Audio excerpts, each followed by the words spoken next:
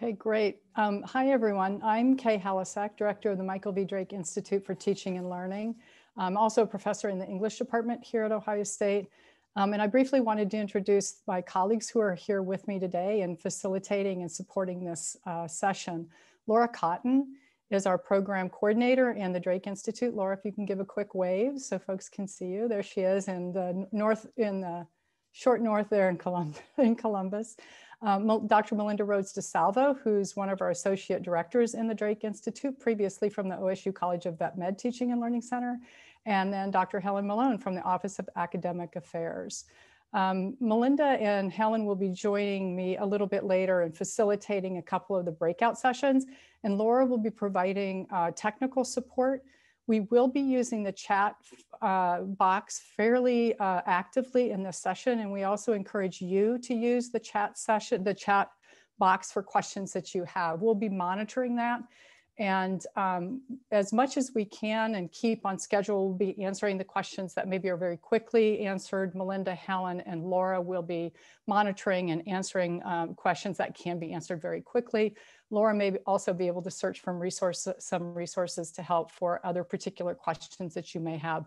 If we don't answer immediately, just hang tight. We're going to be looking at those during the time when we're asking you all to take a short writing session. And we do have time at the end of our session today to actually answer some of those questions as well. I'm now going to begin sharing my screen and turn to my PowerPoint presentation.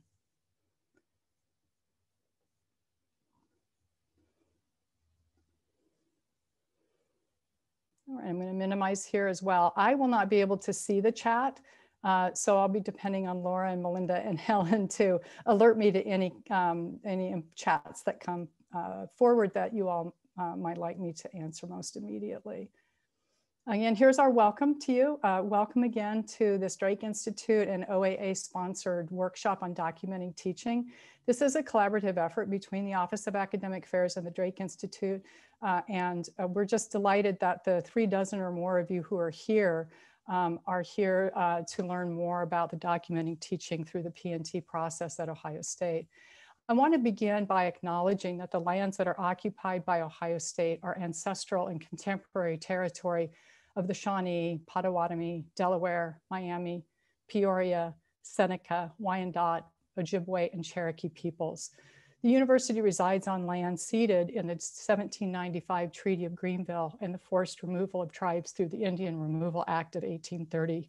Like many of you, I've lived my entire life in states that include lands taken from forcibly and often by deception from indigenous nations. I honor the resiliency of these tribal nations and recognize the historical contexts that have and continue to affect the indigenous peoples of this land.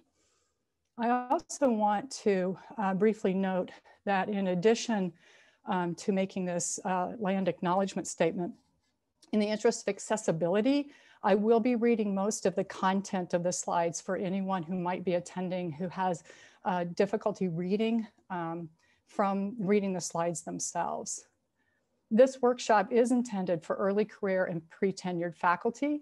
The session introduces best practices in documenting teaching, writing teaching statements, and early considerations for reappointment, promotion, and tenure. This slide also includes the names of the facilitators, and those are myself, Melinda Rhodes-DiSalvo, and Helen Malone, whom I introduced just a few minutes ago. We have 4 specific, distinct objectives for today's session. We hope that by the time we've finished our 2 hours that you will be able to describe the various elements of documenting teaching for the OSU dossier in particular, that you will also be able to describe the key elements of a strong teaching statement, apply those same elements in composing research and service statements that are also part of the OSU P&T dossier, and finally to identify and draw upon the additional resources that support the development of teaching, research, and service statements here at Ohio State. Our agenda today, it falls across 6 different sort of areas of focus. From 2 o'clock to 2:10, welcome and introduction, which is where we are right now. Between 2:10 and 2:40, I'll be talking about documenting teaching and composing effective teaching statements. Again, the PowerPoint slide I think was made available to you before the session, so you can certainly follow along in your own computer as well. Between 2:40 and 3:10, we'll have a guided writing session. That's a session where we're going to ask you to go away, to mute your microphones, mute your videos, and write using one of the sets of prompts that we'll make available for you today. Then from 3:10 to 3:20, we'll reconvene and introduce the breakout sessions that will be available for you between 3:20 and 3:40. Finally, we'll all reconvene at 3:40, and for the final 20 minutes, we'll have wrap up and talk about the next steps that we encourage you to take as you continue to work on and compose your teaching, research, and service statements for P&T. I do want to, just as a final word here, as I'm at the intro part of things, to just ask you to, as I think you all have, mute your microphones unless you're speaking. Please feel free to mute your video as well. We're perfectly fine if you'd like to mute the video. And then also, as I said, use the chat. The other function that is available for you is if you have a newer version of Zoom, is the closed caption. So there is a live transcript that is available that you can activate on your screen should you wish to turn the sound down, or if you need to or prefer to view the transcript live, that's available. That transcript will also be available on the recorded session, which you will all be receiving. So you will also be able to have those activated closed captionings available on the recording of this session. As you all know, the dossier that you're going to be preparing for promotion and tenure asks you to articulate and document your work and the evidence of your achievements in teaching, research, and service. Certainly, these are all three distinct parts of our work as faculty at the university. At the same time, there is often overlap. There is often that space within which our teaching and research, research and service, teaching and service, are all three of those come together. And so for many of us, that middle circle may be very large. It may encompass more and more elements of all three areas of our work. And for others of us, it may be a slightly smaller overlap across teaching, research, and service. It's important to know that the dossier asks you, and the processes of P&T at Ohio State ask you and give you the space to narrate your beliefs, your achievements, and your future plans for teaching, research, and service. So we want to keep this Venn diagram in mind as you think about not just whether or how these three areas overlap, but how the teaching, research, and service statements that you make will rely on and reflect back on one another during the process of composing those narratives for your dossier. So keep this Venn diagram in mind. I will be focusing primarily today on the teaching statement, but we do encourage you to ask questions and then also speak with Helen, Melinda, and me during the breakout sessions about the three different statements that you'll be working on over the next few years, my guess is. I'm going to be focusing, as I said, on documenting teaching. Now, in advance of this session, you should also have received a Word document that lists all of the elements of the dossier relative to teaching, research, and service. Here on this slide, I have just extracted the 10 items that are included as part of documenting teaching. So when Helen or I or Melinda talk about documenting teaching, we're talking about all 10 of these distinct elements in your dossier. Within those 10 documents, you'll see our items 6, 7, and 9. And those are the three narratives. The 6th item is your 750-word description of and approach to goals for teaching, as well as a 250-word statement on the evaluation of teaching. You also have a brief description of the other academic advising that you do. Now, again, these three are related to teaching, my apologies, and then there are 2 more on research and service. These 10 items list are your courses taught. That basic information will be pulled from the student information system. So you do not need to keep a list of the courses that you've been teaching. They'll be automatically generated through SIS and made available to you. You also list your involvement in exams, theses, dissertations, and undergraduate research. That's item 2. Item 3, any involvement with postdoctoral scholars. 4, extension and continuing education instruction. 5 is curriculum development. 6 and 7 are those statements on teaching and the evaluation of teaching. 8 are formal awards and recognition for teaching. 9 is the brief description of other academic advising. 10 is completion of teaching development programs like those that we have available through the Drake Institute. I also want to just briefly, as an aside, say, start keeping track now. Start keeping a Word document, ideally the Word document that is actually this dossier outline, so that you can have it available to you. I would encourage that you maybe even set an Outlook reminder to yourself every week, every 2 weeks, every month, to step in and keep these pieces of information updated. Believe me, if you wait until your annual review or until an annual activity report is due, as it is in my department, probably later this month, you'll be going back to a calendar, trying to remember everything, and you will miss things. And the point of the dossier and the point of this documentation for teaching, research, and service is to make sure that you have a comprehensive listing of all of the contributions that you've made to those areas while you were at Ohio State. You're responsible for this. No one else can make that information available. So please create a system of reminders for yourself to keep track. And then also a single space where you do keep this information. Just as a Word, we know Box is going away. I would encourage you, if you don't yet know Office 365 or don't use OneDrive, that you begin doing that now.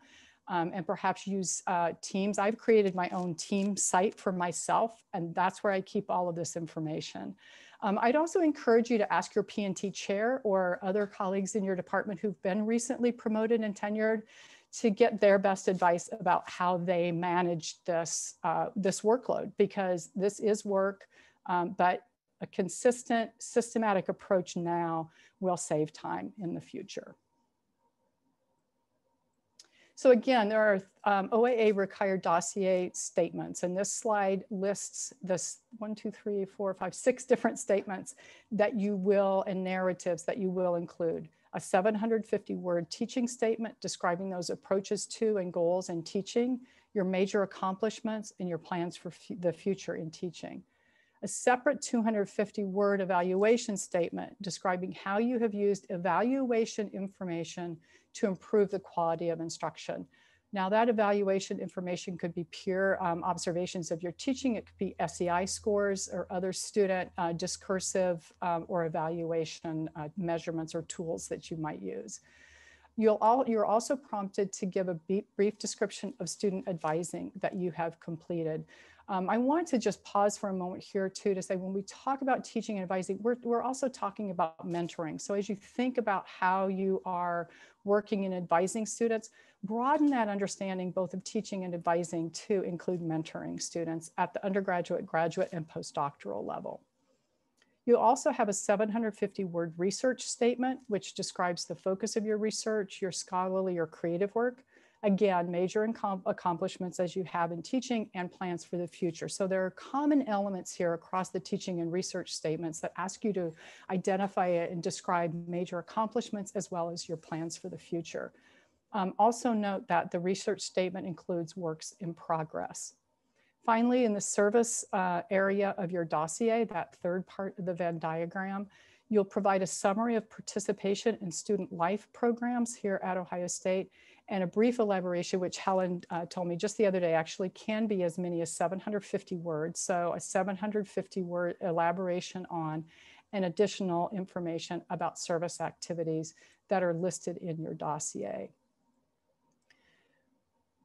These are the narrative statements. And again, as I talk today about and give you recommendations and evidence-based practices for producing effective teaching statements, keep in mind that many of those approaches and strategies can be used as you produce your research and service statements.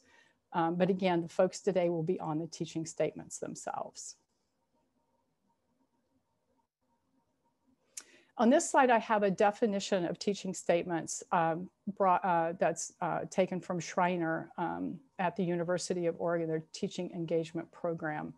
A teaching statement is a narrative description of one's conception of teaching, including the rationale for one's teaching methods. And that description comes from Beatty, Lay, and Dean, 2009. The teaching statement expresses the processes of reflection on teaching and learning. For example, one's self-awareness as a teacher and one's awareness of students and their learning. And so for that reason, in some ways, I would encourage you to think about the teaching statement as a teaching and learning statement, because there is always going to be a connection, should always be a connection between teaching and learning, and that can be articulated through the teaching statement. In a second bullet point, the slide indicates that a teaching statement makes explicit the underlying values that inspire and motivate one as a teacher, and the overarching goals to achieve or become in and through teaching and learning.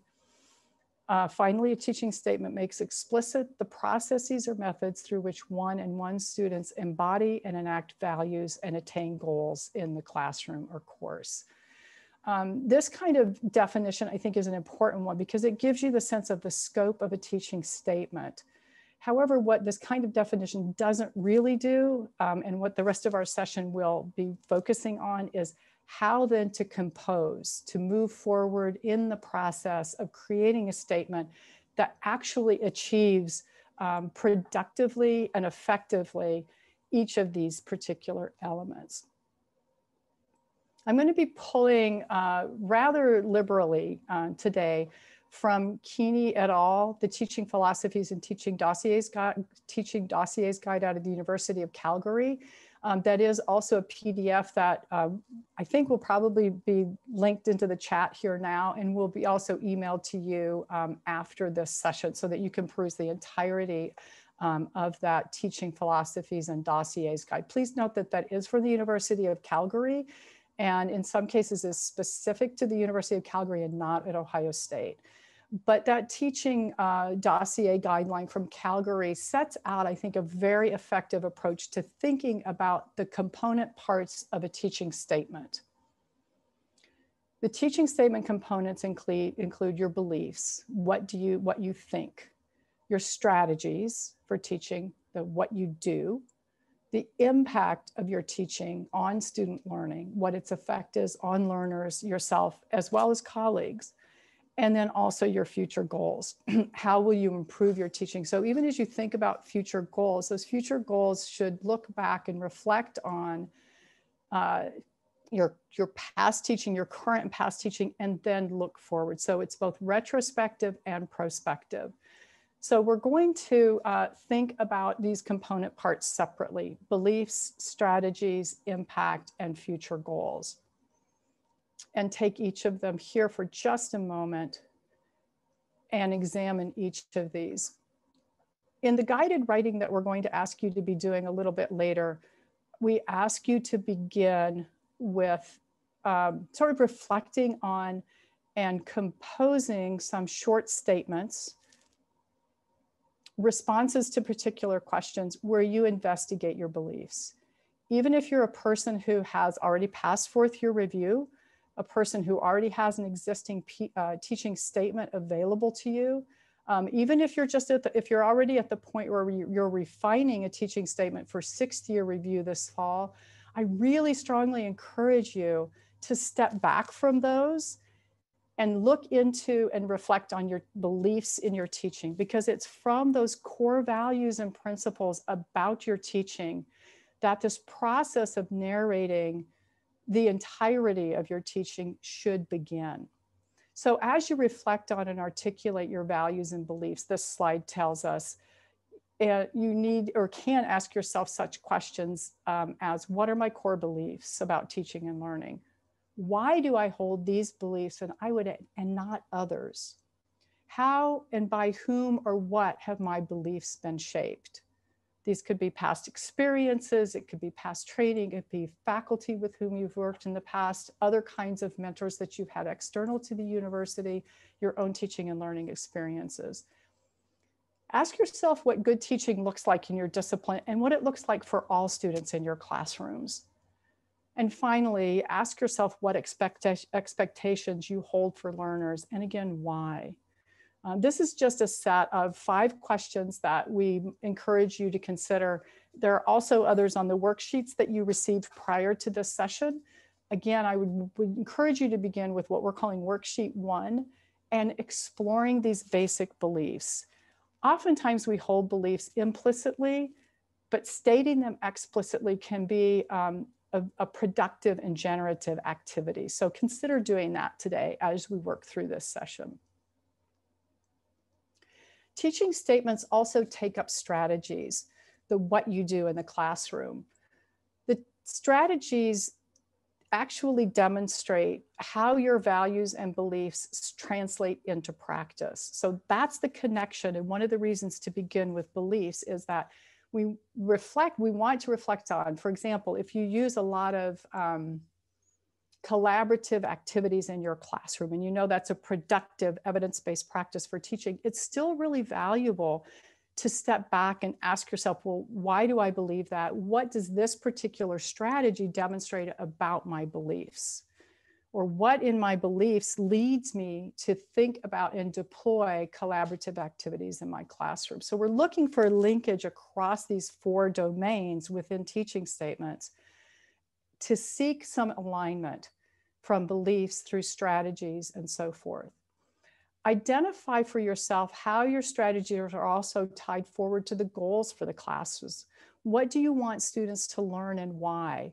And how do your strategies not only reflect the beliefs and values that you hold, but tie forward, if you will, to the goals and objectives and outcomes for your students in your classrooms, your labs, in your field, the contexts for teaching. Finally, connect your values and beliefs to key concepts in the literature on teaching and learning. And this is an area where many of us who are not trained in colleges of education, who don't have teaching degrees, who haven't specifically had classes in pedagogy and curriculum and instruction, might find a gap in our teaching statements. Connecting our values and beliefs as well as our strategies to the scholarship of teaching and learning, disciplinary-based education research, and evidence-based practices is a critical part of a productive and effective teaching statement. For example, how do you actively engage learners? What strategies do you use to do so? How do you think about and align content assessment and learning objectives? That's an element from backward design. How do you design your courses in a way that makes sure that those elements of your teaching and your classroom are connected? And finally, do you and how do you employ relevant high impact practices like undergraduate research in your classrooms? So again, these are questions to consider about strategies. The teaching statement should also take up an impact, and this is one of the areas where we find the greatest gaps or absences in teaching statements at the university level. In conversation with Helen, she has noted that if a statement struggles, it is often going to be in a statement of impact, in a statement of in how the work of your classroom impacts students. And a lot of that has to do with the evidence that we use and how we evaluate ourselves as teachers in the classroom, and how we also assess student learning. We should think about impact, not just in terms of knowledge, but across all of the domains of significant learning. And this is think. And I have a citation here from 2013. I want to thank Larry Hurtubise in the College of Pharmacy, who reminded me just recently in a session he did last week at New Faculty Orientation about think and all of these domains of significant learning. When we think about student impact, we often think about knowledge and application, potentially integration. But Fink's research reminds us that we also need to be thinking about the impact of our teaching on the human dimension of learning, of caring, of metacognition, and learning to learn. If these are terms, and if the notion of significant learning experiences is new to you, I encourage you to look into Fink. It'll be on our resource sheet, and to think much more broadly about the impact of your teaching beyond say, quantitative measures of student learning through assessment in the classroom. Ask yourself as well, not only what difference you have made or hope to make, but also how you will know that you've made that difference for students and had a particular impact. So think about the impact across those domains of learning, but also in terms of what difference you want to make in the academic and lived lives of the students in your classrooms. But then the next step is a critically important one. How will you know that you've achieved that? How can you assess that? To what evidence can you turn to demonstrate how you've had that kind of impact on students? We will have a breakout session where we take up this question. Melinda Rhodes-DiSalvo will be leading that session. So if you want to really focus in on this today after you've done your writing, we have a session that's available for you for that.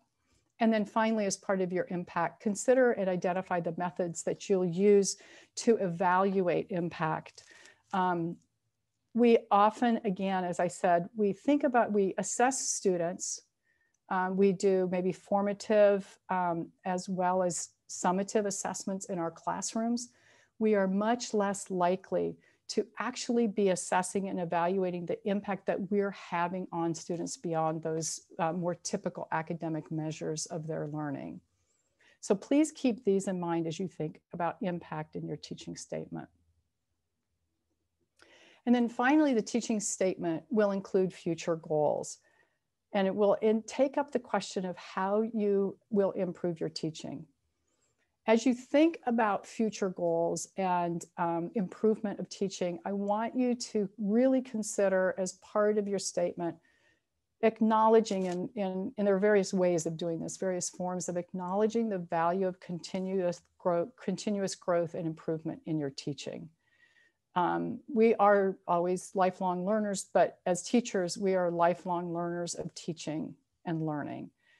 No one expects a first, second, third, fourth, or even a 25th year teacher to have everything down pat and do it exactly right and do it without error or without flaw.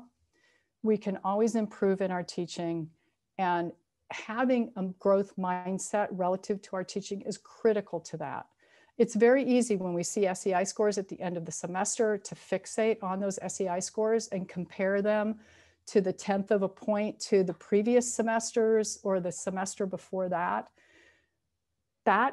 Those are measures that are used at the university as part of your documenting teaching, but they are not the critical point. They are not the most critical point. The difference of a 10th of a point or even 2/10 of a point is not it is not a clear statement of, nor is it the most relevant part of how you should be assessing and evaluating your teaching and making your own future goals for your teaching. Articulate a plan to realize continued growth and improvement in your teaching. And among those elements might be participating in Drake Institute programming, working with our staff at the Drake Institute, in one-on-one consultations, working with colleagues in your home department or college, accessing support from your own teaching and learning center at your college or on your campus. All of these are parts of and demonstrations of your interest in and willingness to take a growth mindset and improve your teaching over time. I also encourage you to articulate your aspirations, those goals that you have for your aspirations in terms of SMART goals. And this comes from Doran. SMART goals are those that are specific, measurable, attainable, relevant, and time-bound. To articulate SMART goals for articulating future plans for teaching can be actionable. The more specific, the more measurable, attainable, and relevant, the more convincing they will be, the more persuasive, the more detailed and focused they will be as part of your teaching statement. So those are the elements of the teaching statement, future goals being the final of those. Now, when I spoke a little bit earlier, I mentioned that there was, in addition to the 750-word teaching statement, 750-word teaching statement, there's a 250-word evaluation statement that is separate from your teaching statement in your dossier. This evaluation statement, as this slide tells us, is one that describes how you have used evaluation information to improve the quality of instruction. How you have used evaluation information to improve the quality of instruction. Now, the evaluation information that you typically will have will be SEIs, other discursive evaluations or other evaluation forms from students, as well as peer evaluations or peer observations of your teaching. Those are typically the data that we have, the evidence that we have to in an evaluative form as part of our dossiers. So how do you go about and what do you include as you think about and draft toward an evaluation statement? I would suggest interpreting SEIs individually, collectively, and cumulatively over time. Not fixating on those 0.1 or 0.2 differences, but sort of laying them out and looking at them relative to one another and across time. What sorts of changes do you see? In what areas of the SEI do you flourish? In what other areas might you struggle a little bit more? Staff at the Drake Institute and even other faculty in your own department can help you with the work of analyzing those SEIs. I encourage you not to do it alone. I encourage you to have a second or third pair of eyes as you look over that history that's articulated. I would say the same thing for discursive evaluations as well as observations of your teaching. Bring all of these elements together and make them part of how you begin to think about and move from those evaluative data to a narrative that articulates how you're going to improve the quality of your instruction given those data. And again, I would examine and analyze the qualitative data and other measures of your teaching, including the peer evaluation and peer observation reports that you might have, excuse me. And as I said, look again for trends in the data and how those change over time. No one is expected to be a perfect teacher at any point in their career. And we all should grow and change as teachers. We all have challenges in our teaching, and at different points, we face different kinds of challenges. Acknowledge the challenges that you've faced in your teaching, reflect on those, but also articulate how you're moving forward to address those challenges, or how you already have moved forward to address those challenges. And then finally, align the evaluation statement, this 250-word statement, with any improvement plan or other elements from your teaching statement. So that alignment, even between the longer teaching statement and this evaluation statement, I think is a good connection to make, a good alignment to articulate. Speaking of alignment, the second worksheet that we have available for you that you should already have received and that you could look at and work from today shows you exactly how you can align from beliefs to strategies to impact to future goals. And this slide articulates that across 4 columns. The beliefs, what are your key beliefs about teaching? Your strategies, how do I or will I put my beliefs into practice? What teaching and learning strategies do I or will I use? On your impact, how do I or will I evaluate the effectiveness and impact of my teaching strategies? If you're in your second or third year, I would say don't worry at this point if you haven't previously thought about impact. You can begin to think about it now. You can begin to think and implement this semester new evaluative processes and strategies for identifying and speaking to impact in your teaching. And then finally, how are those 3 connected to future goals? How do you hope to continue to improve and grow as a teacher? So think about alignment across teaching, learning, research statements, as well as within the teaching statements and evaluation statements themselves. We have, and you have available to you and receive through email 3 separate worksheets and a rubric from Kaplan et al. At the University of Michigan. So we're going to be turning here in just a couple of minutes to a guided writing time. I encourage you to begin with worksheet 1. I think Laura is also going to put these in the chat if she has not already done it. So if you don't have access to your email, you could just download those documents from the chat here today. The worksheet 1 is again from the University of Calgary. That's the developing your teaching philosophy statement. And there are several questions on that sheet. I really do encourage you to begin with that one because it begins with beliefs. The second worksheet is that alignment that I just showed you on a previous slide, the framework for aligning the philosophy.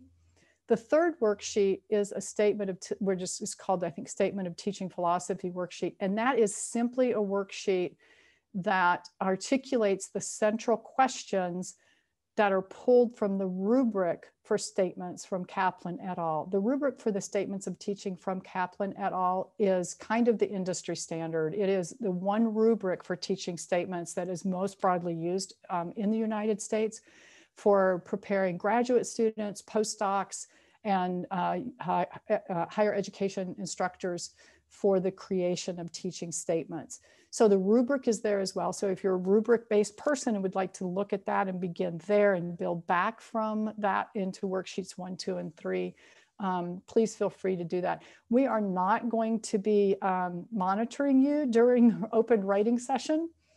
We're going to be breaking here almost exactly on time, a couple of minutes early, for a 30-minute open writing time between 2:40 and 3:10. We will be calling everyone back at 3:10. What I encourage you to do right now is, if you have questions based on the presentation that I've just given, put those into the chat. Melinda, Helen, Laura, and I, as we're in this 30-minute break, will be convening to look over those questions, and we will have ample time, I hope, that later in the session today to answer those questions. So I encourage you now to step away for the next 30 minutes to take up writing, composing, answering questions on one of the 3 worksheets. If you have an existing teaching statement, you could go back to it to look at and maybe, highlight where you talk about principles, values, and beliefs, where you might already take up strategies, where you think about future goals or identify impact. There are any number of ways that you can engage right now. But I really, really do strongly encourage you to devote yourself to, in as much as you can in the space that you're in right now, 30 minutes to working on your teaching statement. I'm going to quit sharing my screen here in a moment, and we will be back with you at 3:10.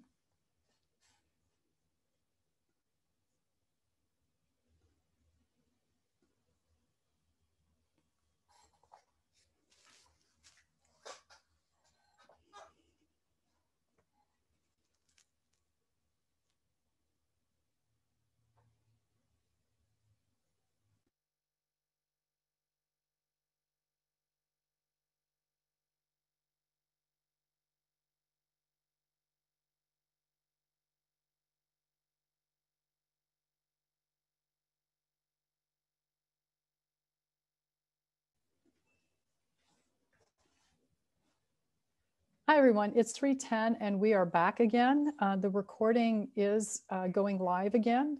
Welcome back. I hope that you had a productive time doing a little bit of writing on your teaching statement. I'm going to put a couple of quick questions into the chat section. And if you would like to go ahead and answer one or both of these questions, we encourage you to do so. During this session, which question or topic did you explore? And then you can just list the topics that you took up while you were writing. And if you'd like to, please share one new insight or realization about your teaching beliefs, practices, impact, or future goals. And we'll just let that sort of scroll through there on the chat session. And you can kind of get a glimpse of what other people were writing and how they focused their time over the last half an hour.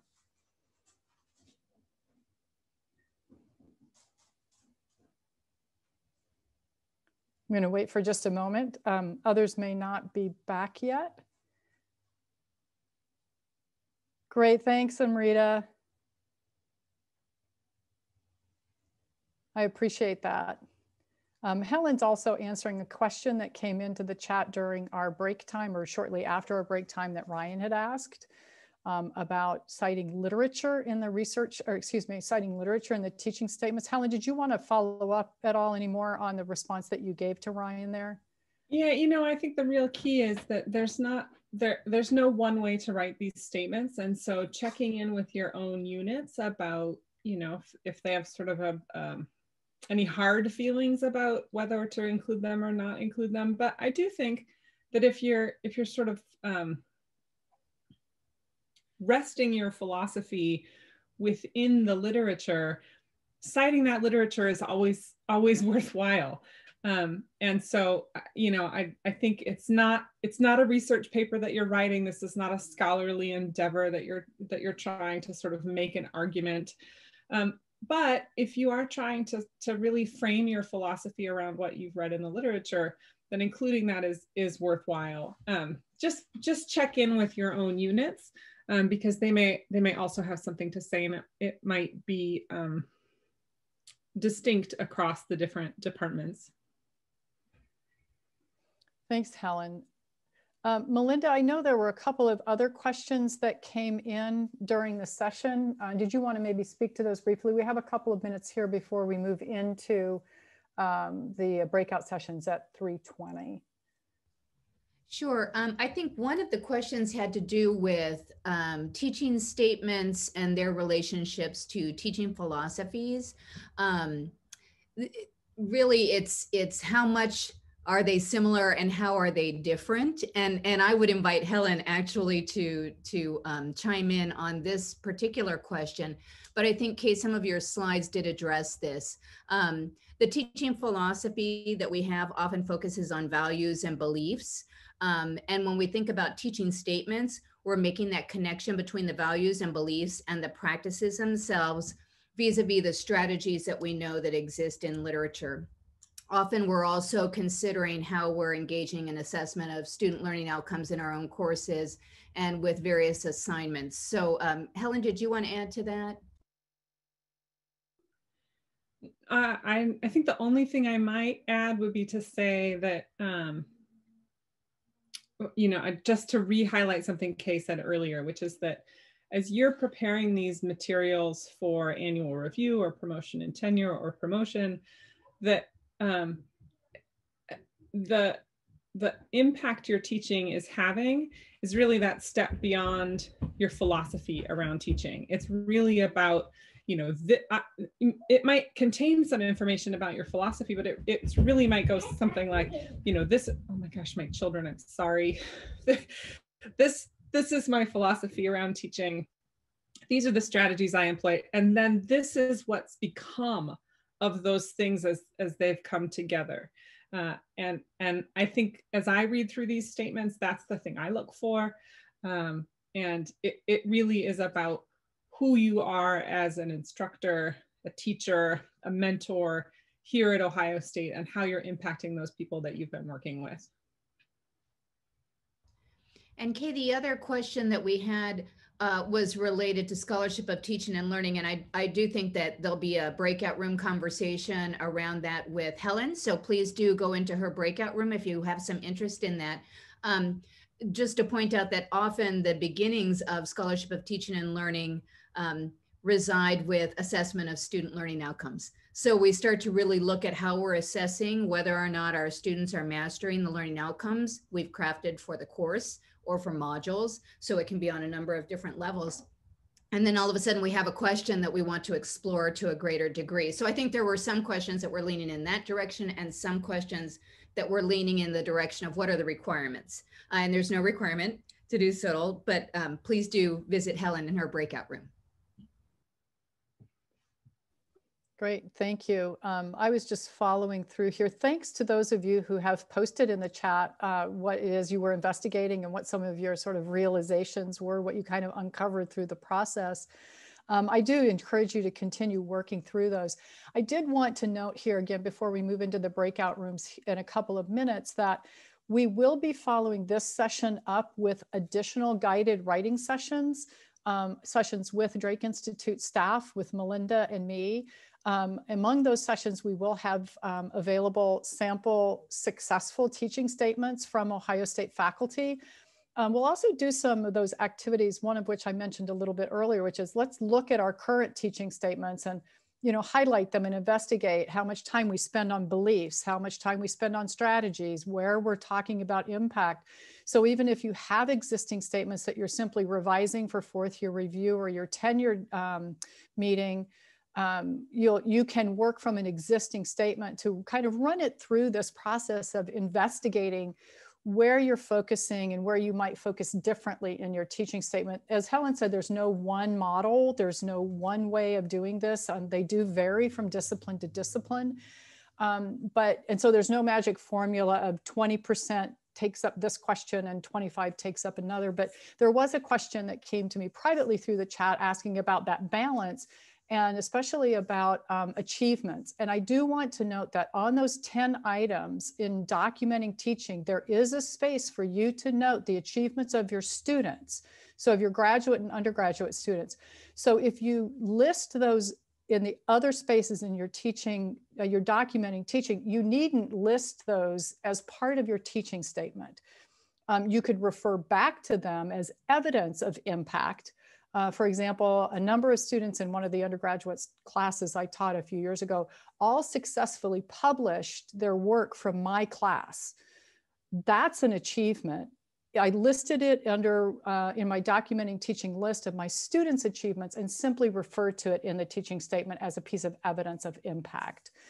So once we get into the details of each of our teaching portfolios and the work that we do within our disciplines, we begin to see these nuances, and the statement itself should accommodate those nuances, right? So you shouldn't be so attached to a particular expectation of genre or a model or a sample you've seen from someone else. This is a dynamic space, and it needs to be and conform to your portfolio of teaching and mentoring, as Helen mentioned. Well, I think everyone is either back or making their way back into this main session.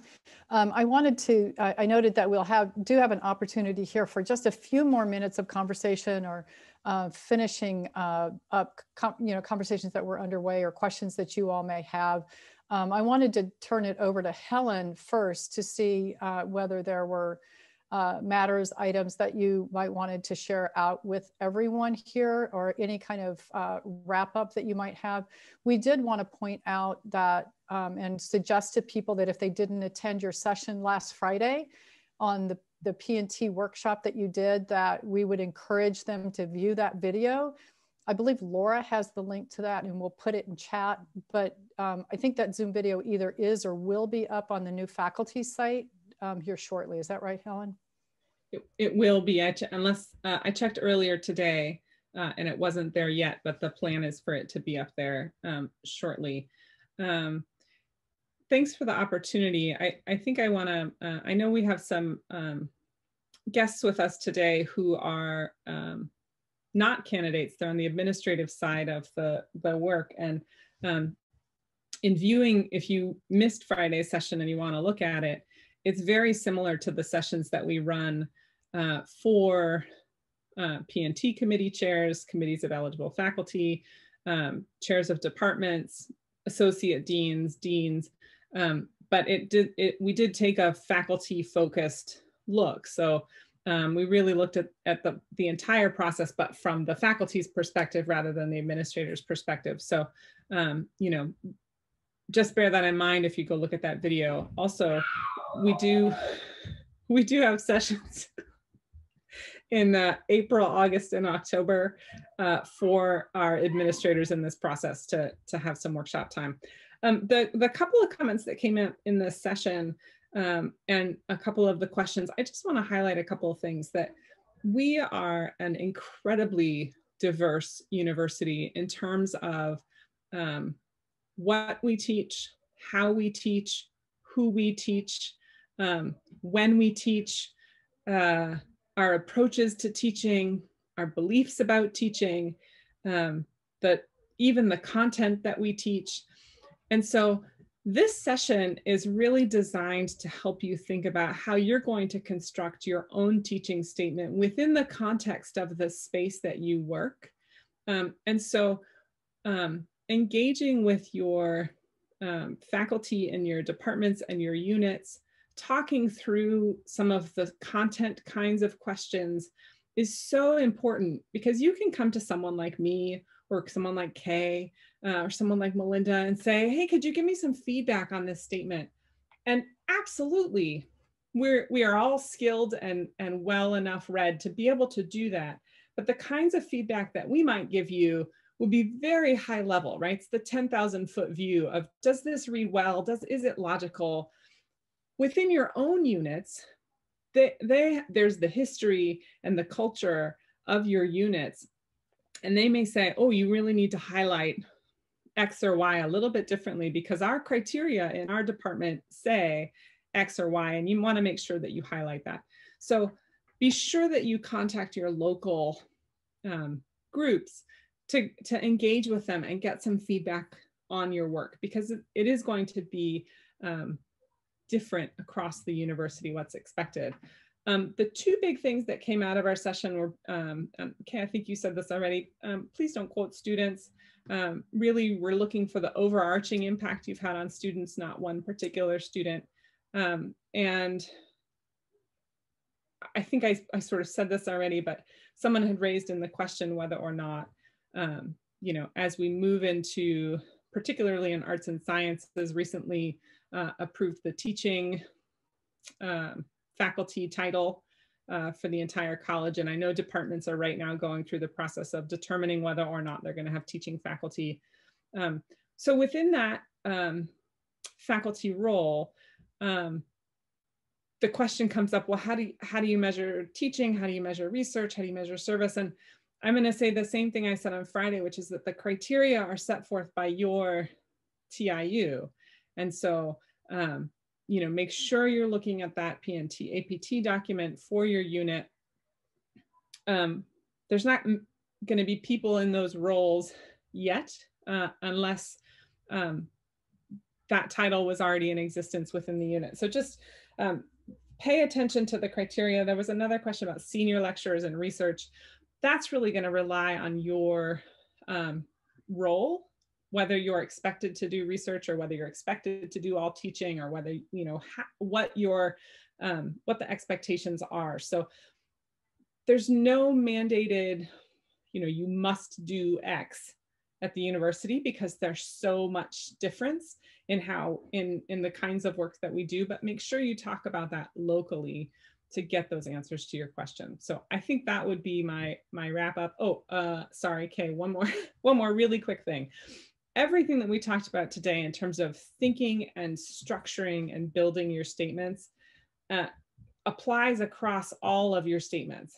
So you have the other statements, and Kay mentioned this, that there's not I would not argue that there's a different strategy that you would take when you pick up your research statement or when you pick up your service statement, right? You really want to think about those key pieces, in particular, your impact in those areas. And so there's not, you'll probably go look from like, where's the research statement session? Where's the service session? We don't have those. And in large part, it's because the process is really parallel across those spaces, but the content and what you include in those statements is going to vary. But use the structure that we talked about here today, and particularly the sort of foundational skeleton that Kay gave you at the beginning, is a really good place for starting and thinking about your research and service statements. So I'll leave it at that. Thanks, Kay. Thanks, Helen. So I'm going to turn to Melinda here in just a moment to give us a little like summary or continue conversation from the breakout session. Melinda, I'm also going to put up the next step slide so you could move from that directly into your recommendations for next steps. So I'm going to share my screen here in just a moment, and we will continue taking questions in the chat if you do have questions here in the next 10 or 15 minutes or so. So let me go ahead and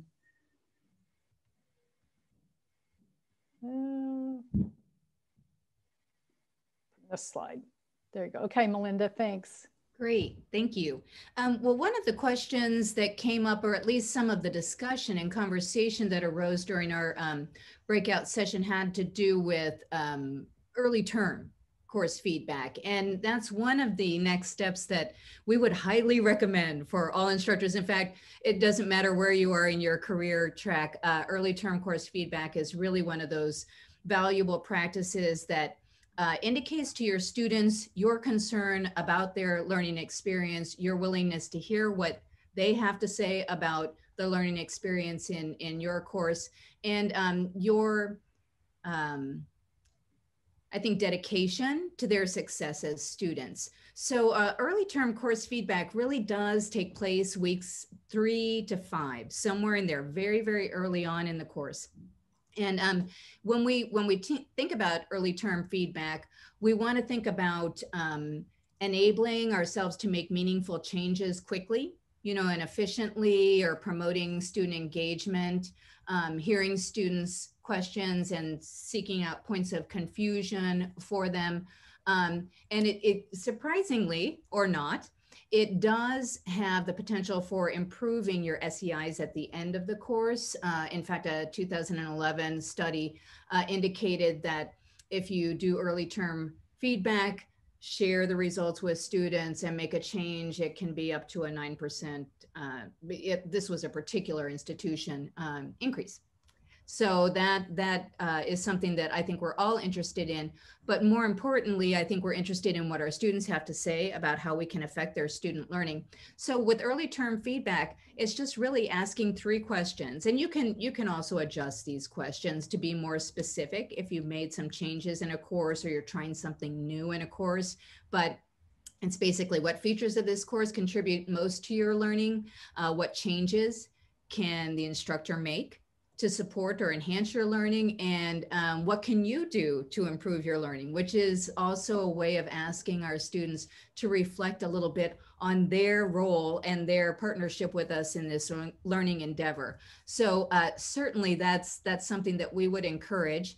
If you have additional information, or if you want additional information on early term feedback, feel free to email the Drake Institute or email me, and I'd be happy to provide that. Thanks, Melinda. And you can see here we have several, I think there are about 10 different next possible steps for each of you. I would recommend the Angelo and Cross Teaching Goals Inventory. This is a really interesting inventory, very easy to take. You just step into it, identify a single course that you're teaching, and then just work your way through a series of prompts that ask you the degree to which you, in that course, you do or do not work to achieve or have students reach particular goals. I did it for a class that I teach regularly, an undergraduate course in the English department, and it really revealed for me, just as an example, how much I focus in reasonably for this course, critical reading, critical writing, and analysis.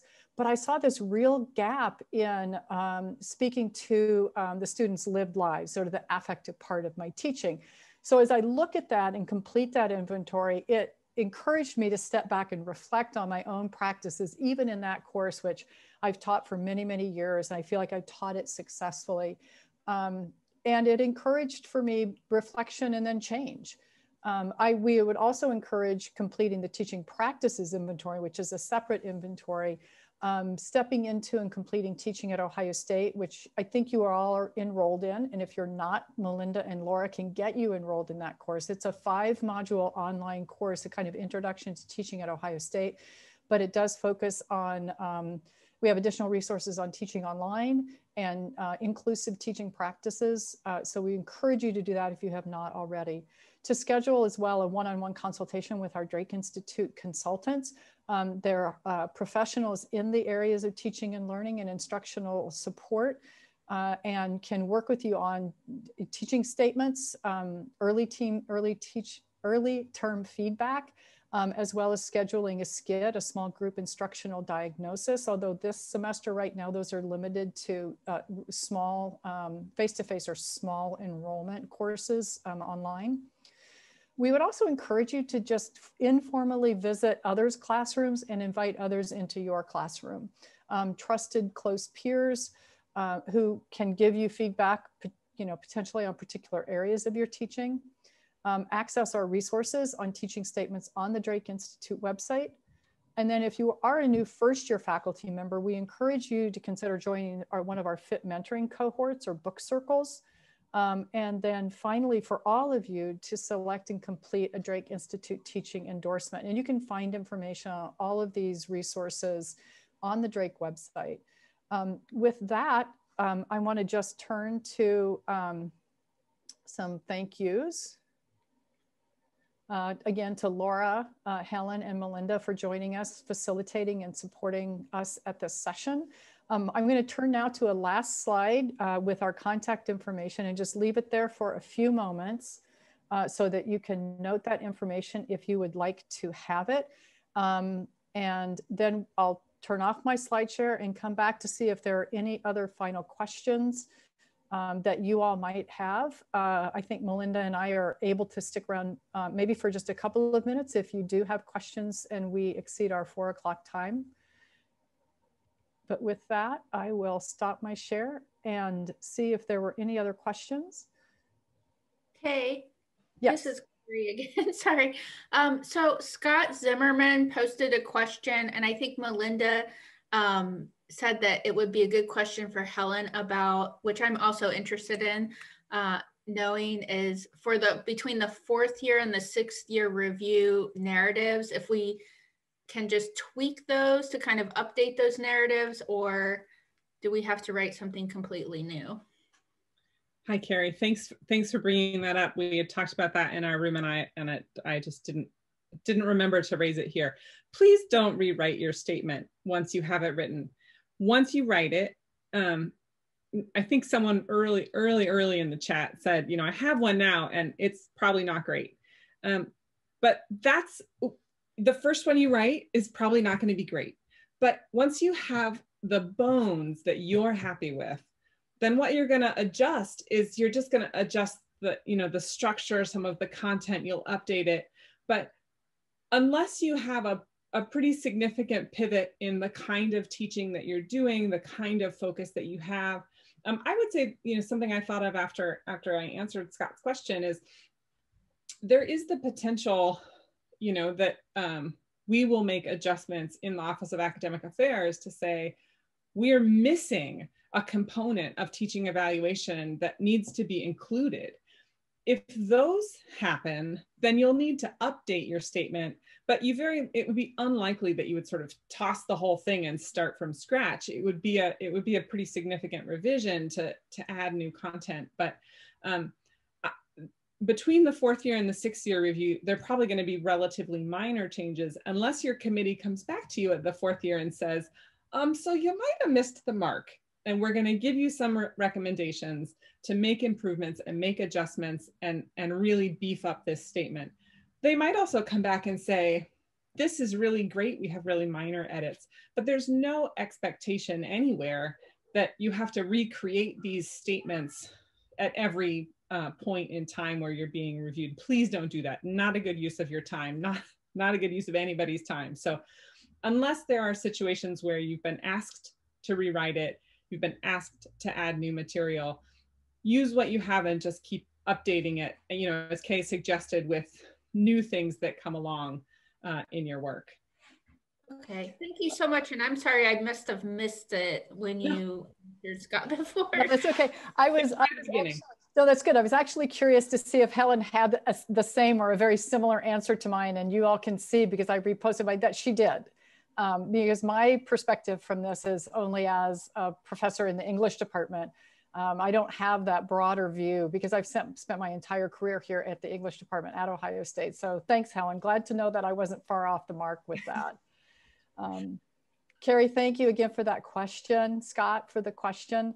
I want to thank all of you for joining us. Again, we will have this recording available. We'll make sure to just send the link out to you so you'll have access to it. We'll also be sending out to you announcements and registration for our upcoming sessions on more focused guided writing sessions, as well as looking at and evaluating, analyzing successful teaching statements. We'll have a few of those coming up in the next couple of months this spring. See you all. And again, thanks for coming in. Thanks, everybody. Melinda, do you have a minute to stick around if somebody has some questions? Okay, great. All right, I have to pop off, guys. Okay, thanks, Helen. Hi, Helen.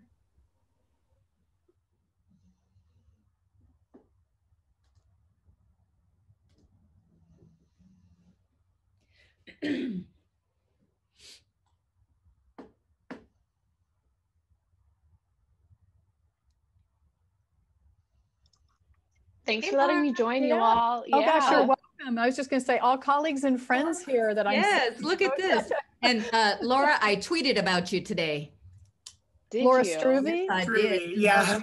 Oh, Yeah. so I'm Rita. And Laura. I was just going to say for there I was going to say for Rita and Kutsia, Laura Struve is one of our new staff in the Drake Institute. So Laura, give them a shout out and a wave. Yeah. Kutsia, you're is at Newark, right? No, yes, no, Marion, and Amrita's at Newark. So yes. Hi, Kay. Hi, everyone. Hi. Yes, I'm at Marion. Yeah, it was so good. Thank you. Yeah, thank you so much. Good to see you all, and it was really helpful. And I had the same question as Carrie did about fourth and sixth year review. So it was nice to hear into the response that Helen and you all had. So great. Yeah, I'm in the same boat, and I had a good feedback from my fourth year review, but you know, like in my department, so I'm from College of Engineering, and we don't really get a final response or any answer from the department. We just get a letter for promotion. So I mean, on fourth year, they said it's the contract is extended. So yep. I mean, how do we get a specific feedback about what they think about our dossier? That's more important for me, because it seems like, you know, our supervisors do look at it, but then they don't provide any feedback. Yes, it's good, or no, it's not good. So well, I would encourage a couple of things, because you're on the regional campus, right? Your assessment falls into two parts, right? So you have the campus assessment and then the Columbus campus department assessment. As it turns out, Laura Cotton was previously in the College of Engineering and the staff there.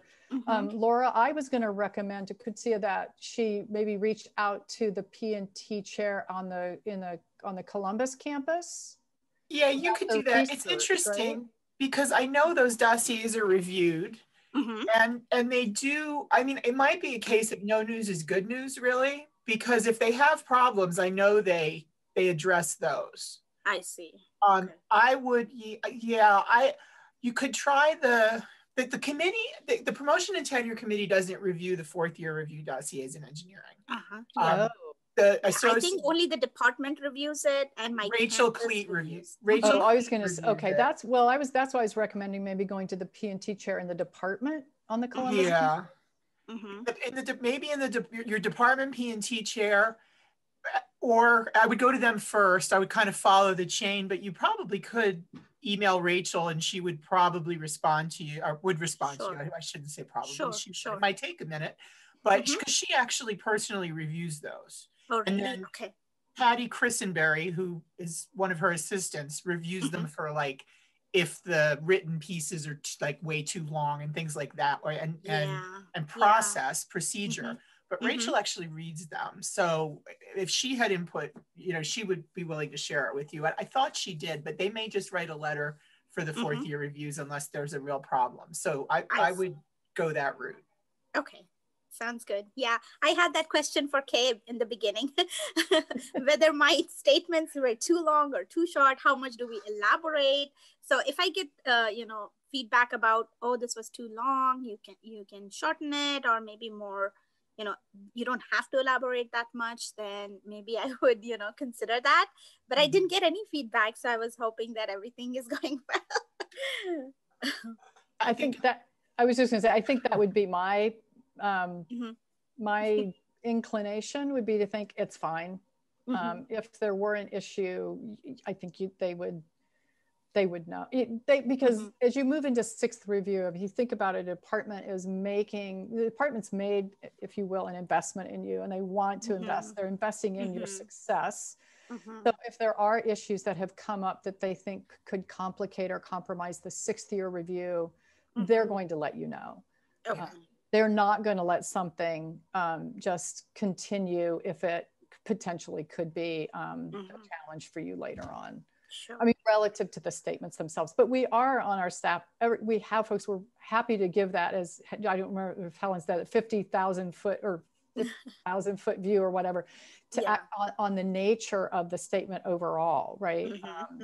And the balance across, but always we would also encourage also for you, if you have a trusted, recently tenured colleague in your department or on your campus to whom you could, you know, share, with whom you could share the statement, I would encourage that as well. But we're all also happy to look at them. Laura Struve in particular comes with a lot of background and expertise in teaching statements.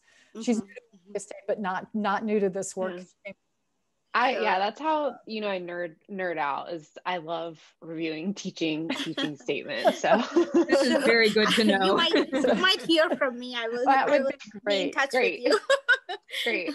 And are you you're Struve.5, is that right? 4. 4. Okay. 4. Struve.4, STRUVE.4. So there's your contact. Could see it. Yes. All right. Thank you. Thanks for joining us.